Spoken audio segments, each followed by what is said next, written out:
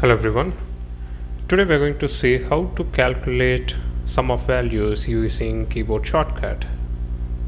Usually people calculate sum of values or total by using the built-in function equal to sum open brackets and then specify the range and then press enter to get the total.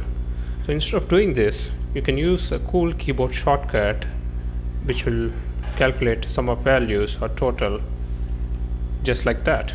All you have to do is to hold on the Alt key on your keyboard and then press the equal to symbol twice to calculate the total or the sum of values. Let's try again. Hold on the Alt key on your keyboard and then press the equal to symbol twice to calculate the sum of values. Thanks for watching.